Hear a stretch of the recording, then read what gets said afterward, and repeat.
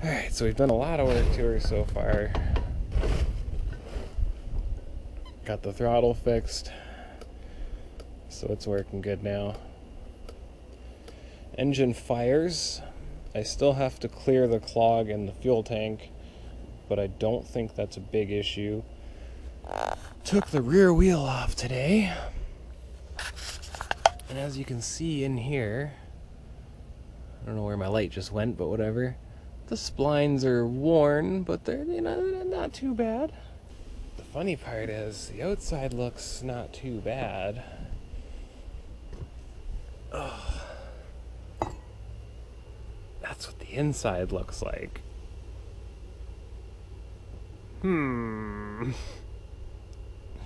That could definitely cause some propulsion issues. So it should be fairly apparent that that is supposed to be splined like the outside, and there's literally nothing left of it.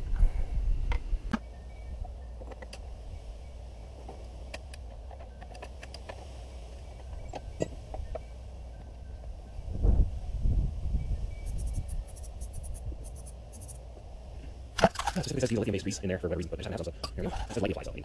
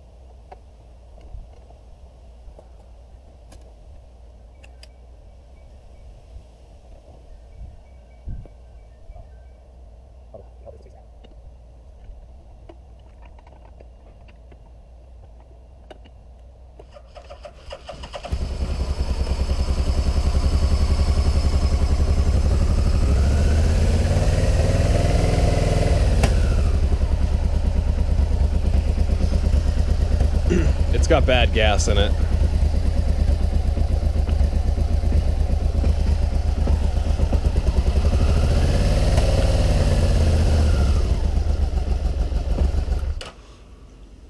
Oh, I can smell it from up here.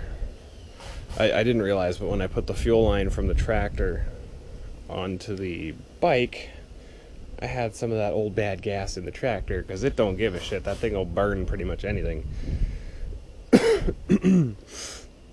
So now it's going to be a little rough on the starts until I get some fresh gas going through those carbs again.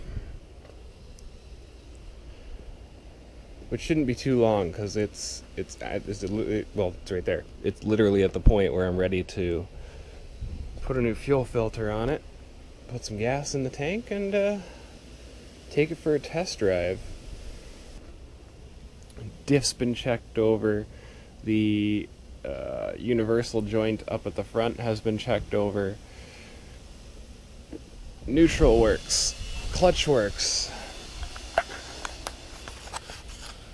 Rear pads are brand new. All 3 calipers have been physically unseized and oiled and everything. Not the discs, but the calipers. So all 3 of the calipers are free-flowing and work well. Universal joint in here was greased and recovered. We have brand new oil and oil filter. We have clean coolant anyway. It's not new, but it's clean. It's still, you know, see-through and green, so coolant's good. No leaks. Engine does not leak. So rad fan bypass, stereo bypass for the for these, the input cables. So it's got the stereo bypass and the fan bypass. The only thing it doesn't have is a front brake handle, but I mean that's minor. All the air suspension stuff is still on the bike except for the control panel and obviously the CB, but personally I don't care about the CB. Put a random one on so it has brakes. Can't find the friggin' back for it. So anyway guys, that's it for now. Wanted to give you that update. Like I said, everything's working. I just need a fuel filter and probably like 20 bucks worth of gas in this pig. And I'm going to be taking this battery with me when I do the test ride, because I have a funny feeling that if I stall it on this little itty bitty battery, it won't be able to start back up. So I'll keep the jumper cables hooked up how they are just for the test ride, and whoever buys this bike's going to be getting a brand new battery with it. I just don't see a point buying a brand new battery right this second.